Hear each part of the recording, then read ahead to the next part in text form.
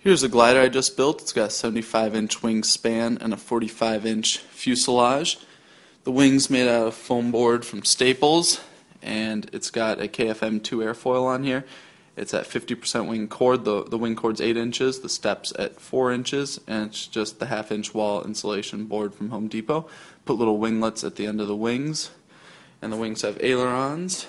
And the fuselage is made out of the half-inch wall insulation foam.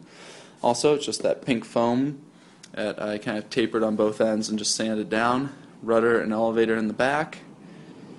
Up here in the front, I've got an Exceed RC Alpha 370 motor, 1360 kV with an 8x38 prop, 18 amp ESC. And in here, a 2200 milliamp hour 3-cell battery. And I'm using the orange receiver from Hobby King that's DSM2 compatible. Haven't mained it yet. I'm getting ready to do it right now, and I'll show you guys the flight footage.